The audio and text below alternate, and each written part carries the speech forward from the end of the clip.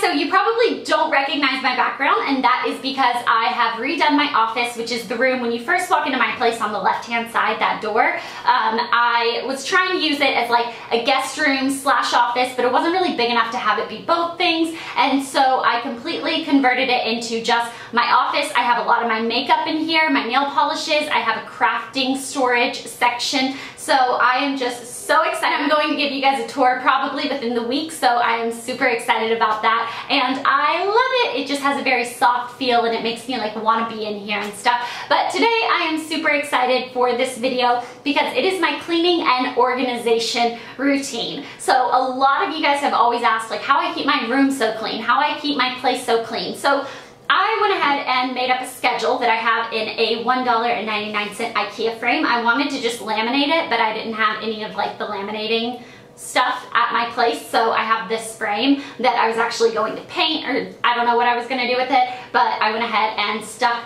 my cleaning schedule in there. So I have my daily cleaning routine, my weekly, and my monthly, and then I have some tips that I just wrote on sticky notes on the back that I wanted to make sure that I remembered to tell you guys about. And this is for if you have kind of like an entire home to take care of. So like I live alone, so it's my responsibility to keep the guest bathroom and the kitchen and the living room, the dining room clean and stuff. But you could also make one that is inspired by this, but if you are only responsible for keeping your room clean, or if you have chores, if you still live with your parents and they have you, doing certain chores, you can incorporate those into the schedule. You don't have to have the same exact schedule. Like I know growing up, my mom always did the dishes, but I was responsible for setting the table, so that would be the type of thing that I would like switch in and out. So I will put a link below to where you guys can either download this or screenshot it, or I don't know, or you can just use it as inspiration to create your own. I used Numbers in the Mac software, but it's basically like Excel but in Mac form. So I use that to create this, and I am so excited to go through it with you guys. And this is something that for me personally, I need to lead like an organized, clean life or I go crazy. If things are all disheveled around me and stuff, like I feel like I'm being attacked by my stuff. Like it's not a good look. The biggest thing for me personally to be able to get through like a cleaning or organization project is to have something else going on as well. I can't just be doing it in silence, especially if it's one that's gonna take like longer than just a few minutes. So I used to have the TV on in the background, but that would always distract me because I'd stand there and start like watching it, and then it would turn into me on the couch with Ben and Jerry, and we would just be hanging out watching TV, and my cleaning and organization project was out the window or where I left it. And then with music, like my playlist always just gets so repetitive because I never know what songs to download, and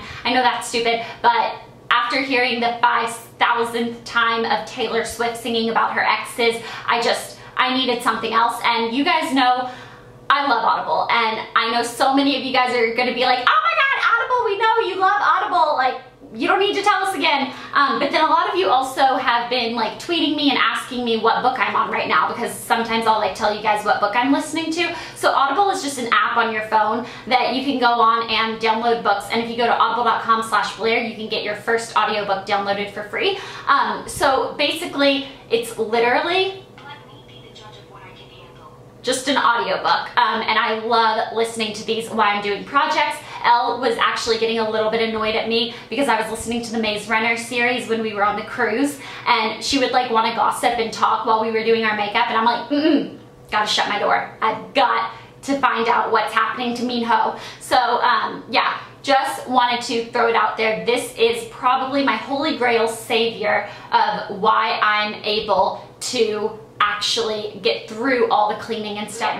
Audible.com/Blair, and you can get a free audiobook during this time period of my life. I'm listening to Allegiance, which is the third book in the Divergent series by Veronica Roth, and I love it so much. Now I'm just gonna go ahead and read this off to you guys because it might be kind of weird just like looking at it while I hold it up. So basically my cleaning schedule daily. So this is what I do every single day. So in the kitchen, unload the dishwasher in the AM, and I do that while my coffee's brewing.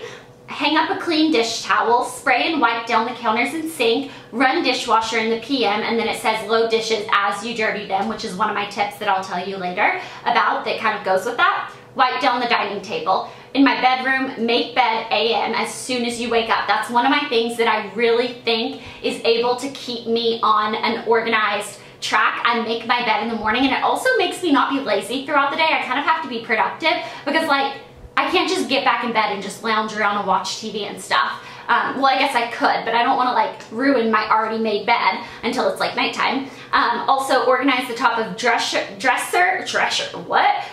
nightstands, and vanity.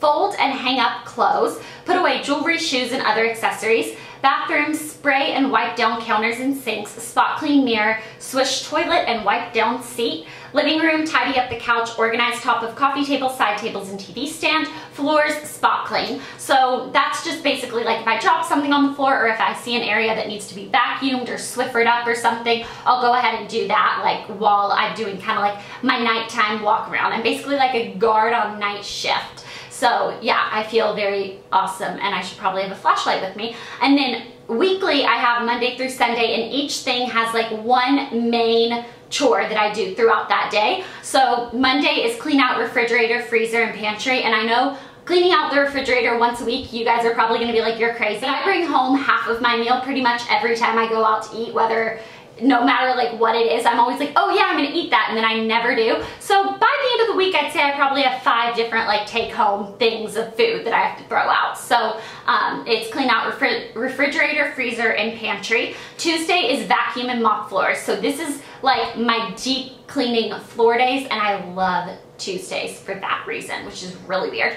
Wednesday, I deep clean the bathrooms, which is my least favorite, but I also feel like I'm the most like impressed with myself afterwards. Thursday, wash beds, sheets, do laundry, and deep clean bedroom. If I was to do a load like every single day, I'd literally be washing like one outfit and one pair of pajamas. So I wait until Thursdays, and that's my laundry day. And then just deep cleaning the bedroom, you know, everything in there. Friday is deep clean the kitchen. So everything from the stove, the oven, the sink, the disposal. You can actually cut up, I read online, if you cut up a lemon and put ice cubes, salt, and the lemon in your disposal, don't run it or anything, just kind of like stuff it down there. I like to stick it with a spoon because I don't want my fingers to get chopped off if it accidentally, the switch flipped or something. I always think about that. And I guess the lemon acts as some sort of like deodorizer, neutralizer, something, and then the ice and the salt scrub away any like gunkiness that's in there. I don't know how it works, but then you run it after a little while, and I actually do think that it works. I've only done it once. I feel like I am speaking like I'm a pro, but that is a good tip.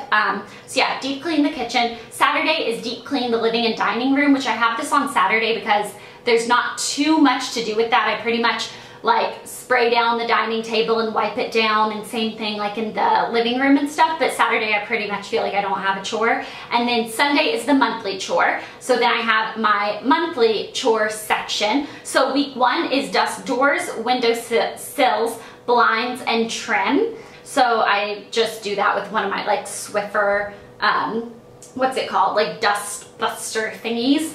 And then week 2, dust vents and lights. I notice like my light bulbs get so dusty, so I like to dust them at least once a month, because otherwise every time I look at it, it just like, I'm like, this is why I have allergies. Week 3, wash bed, comforter, and quilts, and also any of like my throw blankets like this, I go ahead and either wash those, or if they're dry clean only, then I kind of see which ones have been used during that month, or if I just need to spot clean them. So I go ahead and do that with all of like my blankets, my quilts, my comforters. And then week 4 is wash bath mats and spot clean area rugs. So that is like my daily, weekly, and monthly chore chart. But then I have some tips for you guys that aren't just like, you know, have a home for everything you own so that you know where it goes when you need to put it back. So the first one I have talked to you guys about before, and it is the 1-minute rule, which I have lived by since I was in high school, and I still swear by it. Now obviously with all of these rules, there are going to be some things or some days where the rules don't apply. You know, sometimes that 60 seconds is going to make a big difference in your day, but for the most part, 60 seconds isn't that big of a deal breaker. So the 1-minute rule is if something takes less than 60 seconds to do, go ahead, do it, whatever it is. When you walk in the door, if you are used to just taking your shoes off by the door, but it takes less than 60 seconds to go put them in the right space in your closet or wherever you want to set them neatly, do it. If you take your jacket off you know, hang that up, like things like that that take less than 60 seconds. This might sound weird, but for me, a really big one is when I take my K-Cups out of my Keurig coffee machine, and then I have my Truvia empty packets, I leave them right next to the coffee machine, and I have to literally like think every morning, like, no, it is going to take less than 60 seconds, it's gonna take less than 10 seconds to pick that up and throw it in the garbage can. I don't know why though, there is some sort of like mental block that I have that does not want me to throw those away. It does not. So yeah, 60-second rule, 1-minute rule, whatever you want to call it, I have lived by it for years, and it really does help keep an organized home. So the next thing is a bin or hamper in the closet. So I have a full-size dirty clothes hamper because I had an extra one, so I was like, well, why don't I just put this in my closet? But you could even just use like a small bin or basket or anything like that, and that's actually probably better because it can't get too full. But what I use this for is my clean clothes. So I have my dirty clothes hamper, or what I call hamster, in my bathroom, and so that's where, you know, all my dirty clothes that need to be washed go. But then in my closet, I have another hamper that, say I try on a shirt and I don't think it looks good and I take it off. If I don't have time to hang it back up, or if I just don't feel like it right then, I'll go ahead and put it in the clean clothes hamster, and then every night when I'm doing my whole like nighttime, like put away jewelry, shoes, and other accessories, I go ahead and I take whatever is in that bin and I hang it back up if it needs to. You know, if I take off a scarf and I don't feel like going to the back of my closet and like putting it back through the little holy thing, I'll just throw it in that bin because it's like towards the front of my closet, and then just deal with that at night. So that's definitely one that I have been doing since I probably moved to LA, I'd say. I don't think I used to do it in high school, but since I moved to LA, and I definitely love it. And then, okay, this is kind of like, this is gonna sound very like sentimental and like deep, but there's a point behind it. So the next one is, remember, memories are in your heart, not in your items. So this stems from me. You guys know that I lost one of my best friends, Sheridan, February of 2012 in a car accident. Every time I go through anything that I purchased with her, or I have a memory with her that has to do with it, I refuse to throw it away. And it took until very recently for me to realize that the memories I have are not in that item. Like, I remember a very specific time where we went on a Forever 21 shopping spree together, and I still have so many of those clothes that I don't wear, but I keep them because it's like a memory with her. Things like that, I understand why I want to keep them, and I'm still holding on to them, even though I know that, you know, pretty soon I'm gonna go ahead and, you know, just kind of shed them because I don't use them anymore, I don't wear them and stuff like that, and they need to go to someone who is going to enjoy them. But there's one shirt I'm gonna keep that Sheridan and I, we got like the exact same full outfit, and so I'm gonna keep that outfit. But other than that, I think I need to start just like, not moving on with my life, but you guys know what I mean. Like, it's not like, my memories with it don't have to do with the item. The next one is never have a dirty sink. I learned this on a blog that I was reading, and I was obsessed with it, and I haven't done this for that long. It's probably been like 2 months since I started doing this, but it makes such a difference. So never have a dirty sink. That basically means in your kitchen, you know, always keep your sink spotless. Don't let dishes stack up in it. That's kind of one of those things that reminds you to load your dishwasher during the day. Don't wait until the very end, because as they start stacking up, for me, the bigger the stacks get, the less I want to tackle them. So I have to do it when there's not that much that scares me. And so I just like to go ahead and do my dishes as soon as I use them. Now, if I'm like cooking and I finish a meal and I want to sit down and eat it before I like clean all the dishes that I've cooked with, that's fine. But I try to, like, in that time frame, do the dishes. And then in the bathroom, it helps me keep like my sinks clean, and I have the Clorox wipes under my sink, and I literally just take them and I wipe down the sink and the countertops and stuff, and there's no like hair in the sink or anything like that, and it just makes me feel so much better to have like sparkling sinks. I don't know why, but it's something that I learned, and I totally agree with it. And then the next one is to have a bowl or an area of essentials. So this is where I keep my keys, my wallet. Mine is actually right by my front door, and I have a bowl on top for like the little things, sunglasses, earphones, the dog leash, stuff like that. But then it has a drawer. It has 2 drawers actually, but in the top drawer, that's where I put my purse when I walk in the door. So I always know where my purse is. I never have to go like digging for my keys or anything. Everything's very organized, and I think having that right when I walk in my door is such a lifesaver. Like, it's incredible. And then the last one is doing a bi-weekly closet clean out. So, I mean, bi-yearly. Whoa, bi-weekly would be a lot of closet cleaning out. I would have nothing left. Bi-yearly. So basically, at the end of fall, winter, I go ahead and go through everything, and if there's something that's specifically for fall, winter season that I'm not going to wear in spring and summer, and I did not wear it once during that half of the year, then I get rid of it. No questions asked. The only time I haven't obeyed by that is because of the Sheridan clothes, but I already explained that.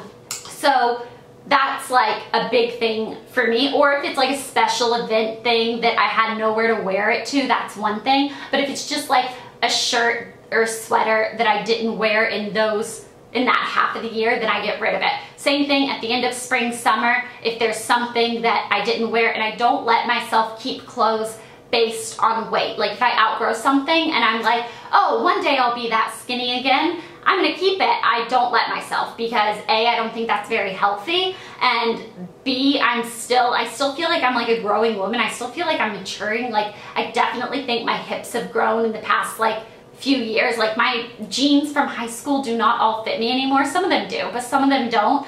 And so I can't hold on to those thinking that I gained weight, when really I feel like my body's just still changing and stuff. So that's something for me that is a really big thing. And same with like shoes and accessories and bathing suits, like anything. If I have not worn it in the 2 seasons that I possibly could wear it, then I'm not going to, unless it's a special occasion thing or something like that. So yeah, that is my cleaning and organization routine and tips and tricks, and I really hope you guys enjoyed this video. I am so excited to give you a tour of my office. I did a lot of things DIY, like a lot of IKEA hacks and stuff, which I'm really excited about because the things were really inexpensive, but then I make them look like really cool, I think. So yeah, I hope you guys enjoyed this video, and I will talk to you later. Bye!